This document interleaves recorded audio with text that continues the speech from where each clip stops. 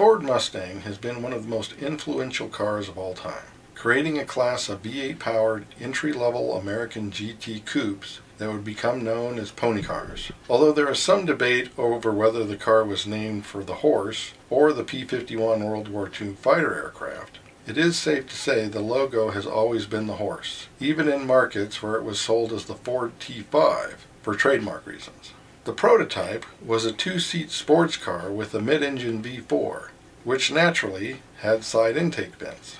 The actual production car was much more conservative and was released in April of 1964 as a 1965 model.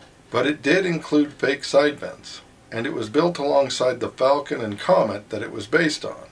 Using a smaller 108-inch wheelbase, it was 182 inches long and weighed about 2,500 pounds. To start, the engines included 101 horsepower 2.8-liter 170 cubic inch 6, 164 horsepower 4.3-liter 260 cubic inch 2-barrel V8, and a 210 horsepower 4.7-liter 289 4-barrel V8. A 260 with a manual transmission was a low 17-second car and was tested at 21 miles per gallon. The 289 was more than a second quicker. Transmissions included 3-speed automatic or manual and a 4-speed manual. Updates in August of 1964 included the addition of a convertible and a fastback, as well as a shuffling of engines.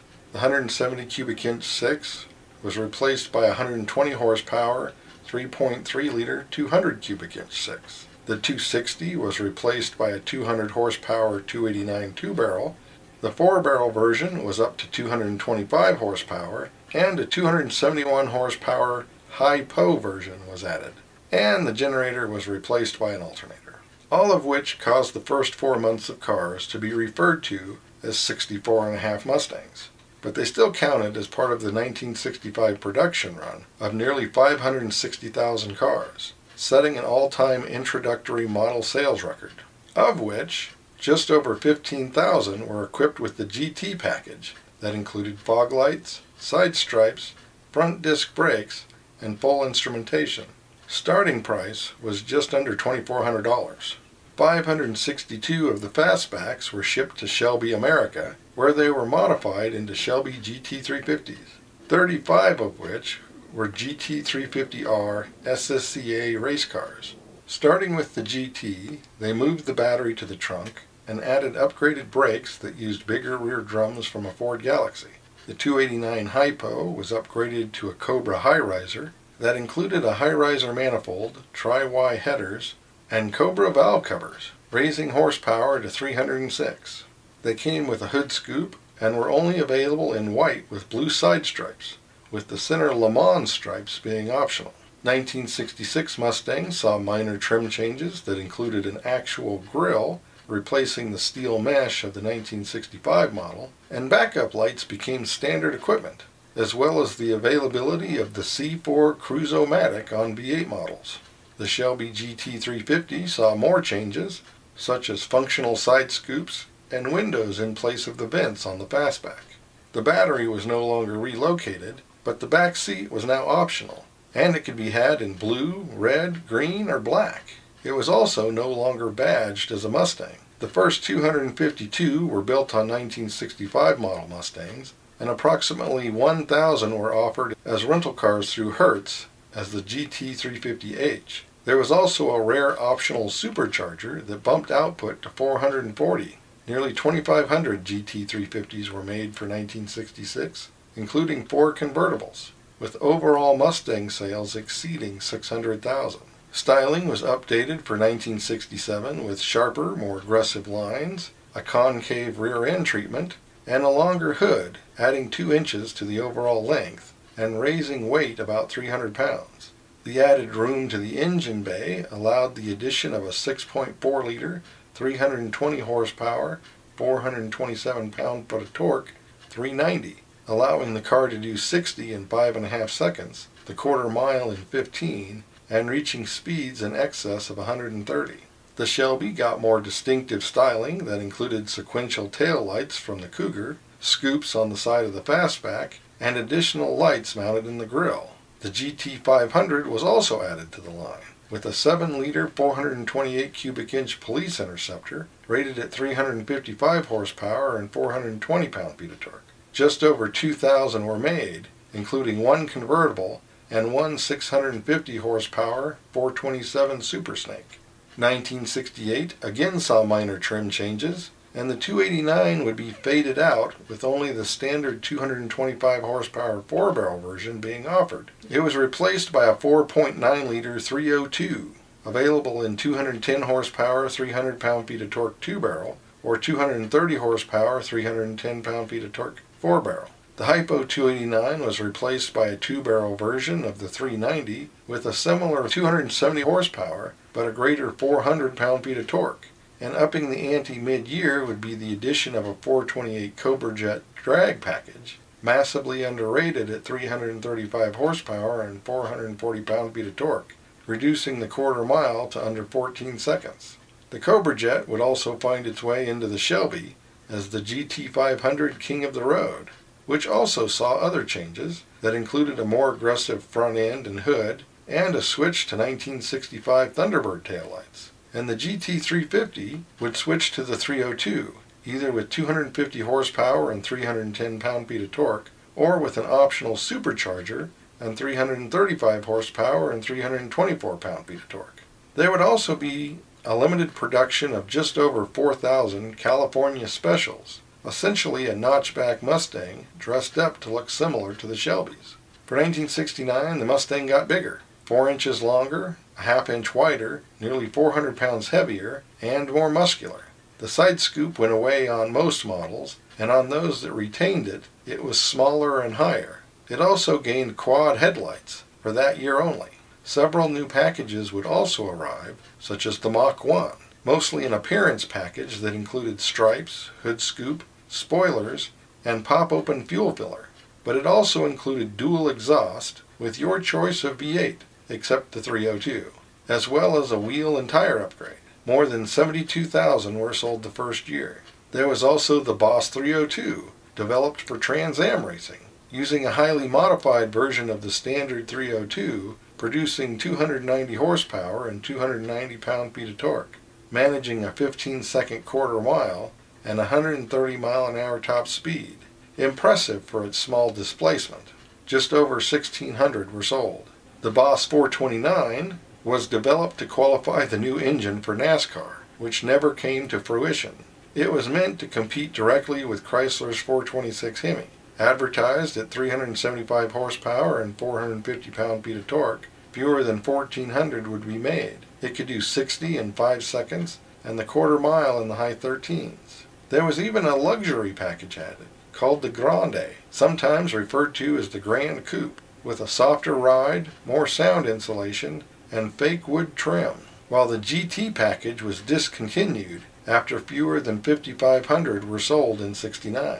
But a bigger 6 became available, a 155 horsepower, 4.1-liter, 250 cubic inch version of the Thrift Power Straight 6, as well as the 5.8-liter 351 Windsor V8 in 250 and 290 horsepower tunes. And a drag pack could be added to the 429 Cobra Jet that included a performance gear ratio and engine upgrades to improve durability, such as an oil cooler, making it a super Cobra Jet. The Shelbys got an even more extensive styling update, making them another 3 inches longer than other Mustangs, and it was almost unrecognizable as a Mustang. And the GT350 now used a 351 Windsor with 290 horsepower and 385 pound-feet of torque. This car would spell the end of the agreement between Ford and Shelby, although leftover '69 models would be updated and sold as '70 models.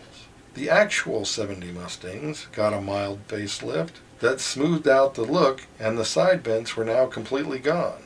Other changes were minimal, such as the 351 Windsor being replaced by a 351 Cleveland in 250 horsepower and 300 horsepower tunes. And there were additional limited production appearance packages, such as the Twister and the Sidewinder. The 429 Boss would see production stopped after 500 more were made, making a total of less than 1,400, while the Boss 302 would see just over 7,000 more for 1970. But overall sales for the year were down to 190,000. or roughly 130,000 less than the year before. So 1971 would see the most significant restyle to date, getting even bigger still. Length was up to 190 inches, still on the 108-inch wheelbase, and weight was at 3,500 pounds.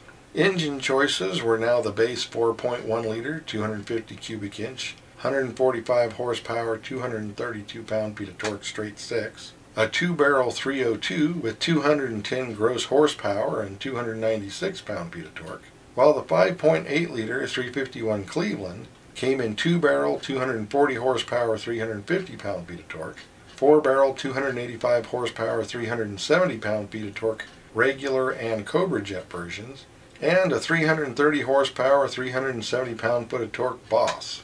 Or you could get a 370 to 375 horsepower, 450 pound-feet of torque, 7-liter 429 Cobra Jet or Super Cobra Jet.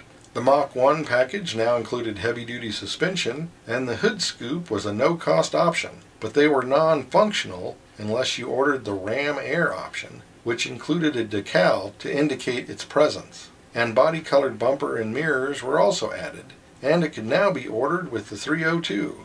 The package was still technically only available on the fastback, or sports roof version, although the cosmetic changes could be had on the notchback hardtop as the spring special. The 351 Boss was similar looking to the Mach-1, except with chrome bumpers, and the full hood was the color of the stripes. The 351 Boss could move the heavy car through the quarter mile in 14 seconds. It was a one-year-only package, with about 1,800 being made, just slightly less than the 429 Cobra Jet, which was also gone in 1972, which saw the move to net horsepower ratings, meaning the 6 was now rated at 95 horsepower and 197 pound-feet of torque, and the 302 140 horsepower and 139 pound-feet of torque.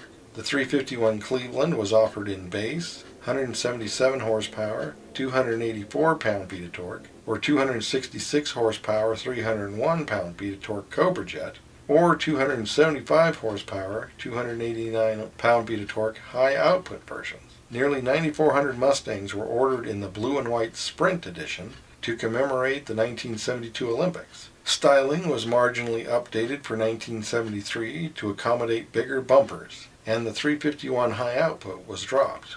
But sales were down to 135,000, and there were complaints that the Mustang had become too bloated to be considered a performance car. So for 1974, an all-new Mustang arrived that was supposed to be more like the original, and was based on the subcompact Pinto. Dubbed the Mustang II, it was named Car of the Year. It was 175 inches long on a 96-inch wheelbase, and weighing 2,900 pounds. Available in coupe or hatchback. The base engine was the big 2.3-liter inline-4 from the Pinto with 88 horsepower and 116 pound-feet of torque, with an optional 2.8-liter V6 with 105 horsepower and 140 pound-feet of torque. No V8 was offered the first year. The Grande was replaced by the Ghia, and the Mach-1 carried over, once again mostly as an appearance package. Prices now started around $3,200, and sales climbed back up to near 300,000. A V6 Mach-1 did the quarter mile in the low 18-second range, with a top speed just over 100. The car was modified in 1975 to accommodate the return of the two-barrel 302, now marketed as a 5-liter V8. With 140 horsepower, it was half a second quicker than the V6 and the previous 302 Mustang. There was also a new MPG package that added a 318 gear ratio to the 4-cylinder for 23 miles per gallon in the city and 34 on the highway. 1976 saw the introduction of a number of appearance packages, the most popular being the Cobra II, intended to remind buyers of the earlier Shelby models. But there were other packages as well, such as the two-tone Stallion. But appearance packages would prove successful, with additional and updated packages continuing over the next few years. Updates that included new features such as a T-top, window louvers, and a reversed hood scoop, peaking with the King Cobra in 1978, that unlike other packages was only available with the V8, which was once again a 17-second car. The third generation Mustang arrived in 1979, based on the Fox format introduced a year earlier with the Fairmont. The wheelbase was up more than 4 inches and length 5, while losing nearly 300 pounds. The 88 horsepower 4, 109 horsepower 6, and 140 horsepower 8-cylinder engines all carried over, with the addition of a 117 horsepower turbo version of the 4. The Cobra 2 package also carried over, now simply as the Cobra. Also for 1979, there was an Indianapolis Pace Car edition. With prices now starting just over $4,000, sales would be just under $370,000. And Mercury got its own version as the new Capri. Mid-year, a 91 horsepower, 160 pound-feet of torque 3.3-liter V6 replaced the 2.8-liter. And for 1980, the 302 or 5-liter was replaced by a 4.2-liter 255 cubic inch V8 with 119 horsepower and 154 pound-feet of torque, only available with an automatic. With a low 19-second quarter mile, it was 2 seconds slower than the turbocharged 4-cylinder with a 4-speed, and the 5-liter Mustang 2.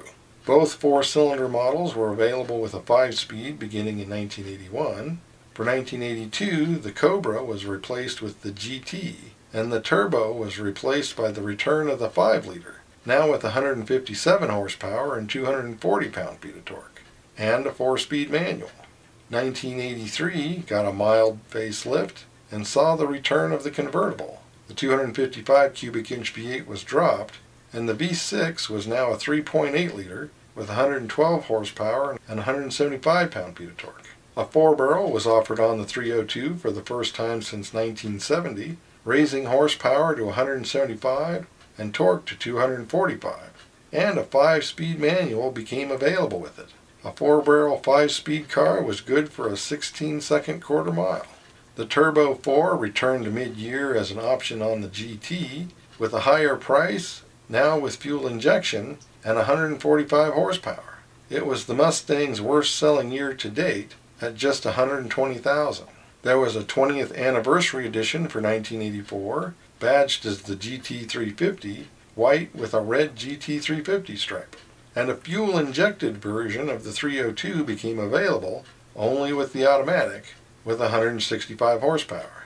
There was also a new SVO, or Special Vehicle Operations Mustang. In addition to its 175 horsepower, 210 pound-foot of torque Turbo 4, it got 4-wheel disc brakes and distinct styling.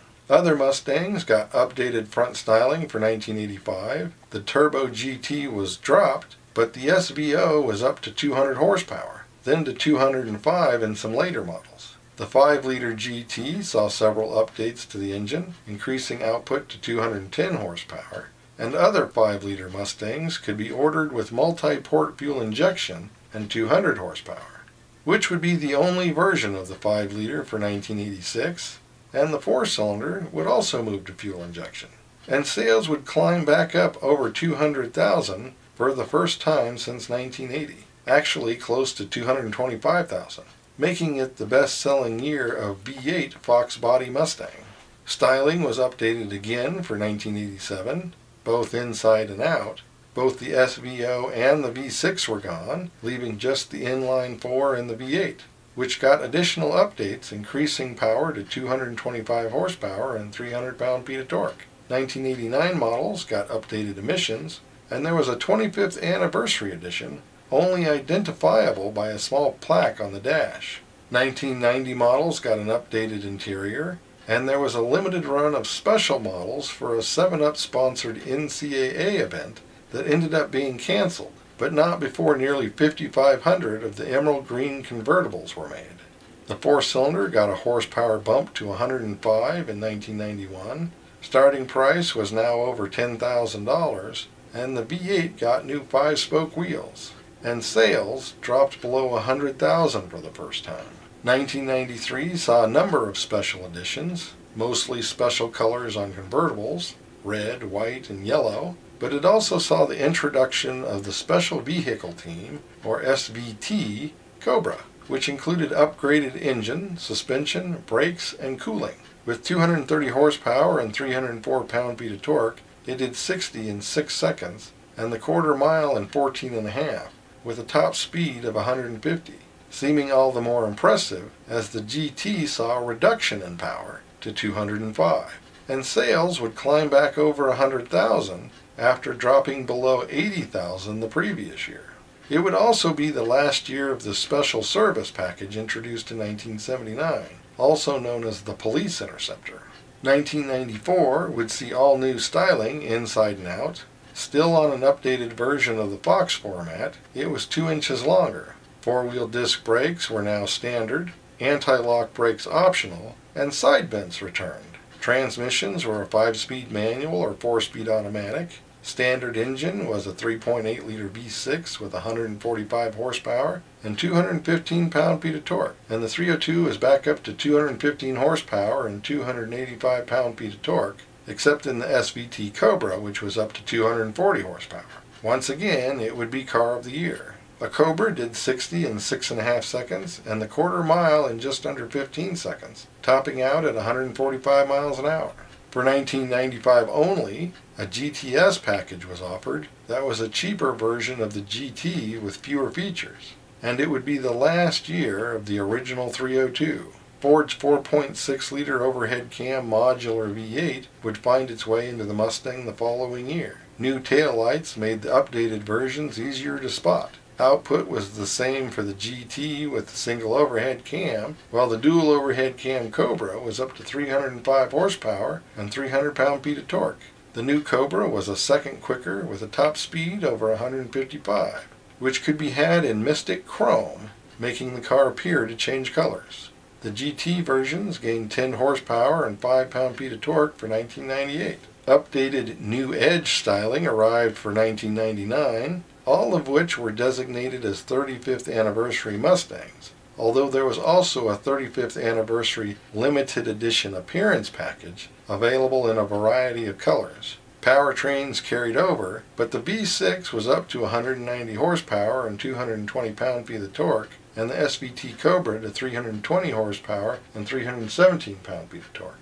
2001 got interior updates, mostly to the controls, and minor power upgrades. The V6 to 193 horsepower and 225 pound-feet of torque, and the GT to 260 horsepower and 302 pound-feet of torque. There was also a Bullet edition in reference to the 1967 Mustang Steve McQueen drove in the 1968 film Bullet. It had upgraded and lowered suspension, upgraded intake and exhaust, and brakes from the Cobra, as well as special trim and colors. Output was up 5 from the standard GT, while the Cobra got independent rear suspension and a supercharger, as well as more distinct styling and wheels.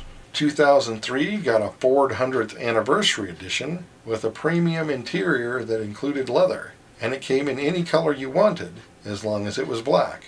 The SVT Cobra was up to 390 horsepower and 390 pound-feet of torque, and down to a 13-second quarter mile, and up to 175 mile-an-hour top speed. There was a 2003-2004 Mach-E package that used the 305 horsepower V8 of the earlier Cobras. Trim was retro inside and out, with a shaker-style hood scoot and comfort weave seats. And 2004 got a 40th Anniversary Edition with special badging and trim. New fully retro-styled Mustangs arrived for 2005. The new platform was based loosely on the platform that debuted as the Lincoln LS. Wheelbase was up 6 inches and length 4. The base V6 was up to 4 liters and produced 210 horsepower and 240 pound-feet of torque, while the GT was up to 300 horsepower and 320 pound-feet of torque and came with limited slip, stiffer suspension, and upgraded brakes. A 5-speed automatic was optional to the 5-speed manual. Sales climbed back over 160,000 from 130,000 the previous year. The Pony package, introduced in 2006, added the performance options of the GT to the V6 model. The GT California Special package returned, adding more aggressive cosmetic changes inside and out, and Shelby introduced the GTH, bringing back the Hertz Rent-A-Racer. 500 coupes were produced for 2006, and then 500 convertibles for 2007. That same year, Ford introduced the GT500 with a supercharged 5.4-liter V8 producing 500 horsepower and 480 pound-feet of torque, a 6-speed manual, and reinforced body structure. as well as a GT500 King of the Road with 540 horsepower and 510 pound-feet of torque, race-tuned suspension, and a carbon fiber hood.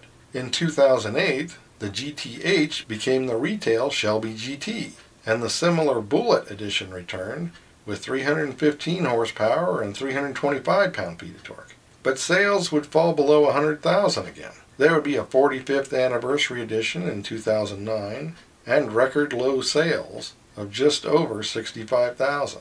The 2010 model was updated with more aerodynamic styling and the turn signals being integrated into the headlights. It was half an inch longer and gained 50 pounds. A new 4-liter V6 with 305 horsepower and 280 pound-feet of torque arrived for 2011, equipped with a new 6-speed manual and 271 gearing. Mileage improved to 19 in the city and 31 on the highway, unless you opted for the V6 Performance package, which used 331 gearing and included upgraded wheels and suspension. Power steering was changed to electric. The modular V8 in the GT increased in size to 5 liters and 302 cubic inches, no relation to the earlier 302, and identified by the designation Coyote. The all-aluminum overhead cam V8 produced 402 to 412 horsepower and 377 to 390 pound-feet of torque, depending on the octane of the fuel you used. Equipped with a 6-speed manual, it could do 60 in 4.5 seconds and the quarter mile in 12.5. A commemorative GT350 was also introduced by Shelby America. In base form, it produced 430 horsepower, but with the manual, you could opt for a supercharged version with 525 horsepower, or 624 horsepower if you didn't mind giving up the factory warranty. And it also included upgraded brakes and racing suspension, tested to 60 in just over 3.5 seconds. Sales only improved marginally. There was a 2012 Boss edition that had limited amenities but got a number of performance and handling upgrades. Perhaps most notable was the quad exhaust, and output was up to 444. An all-new Mustang was introduced in 2015 on its own platform. Wheelbase remained the same, but it was slightly lower and wider, and cabin space increased slightly.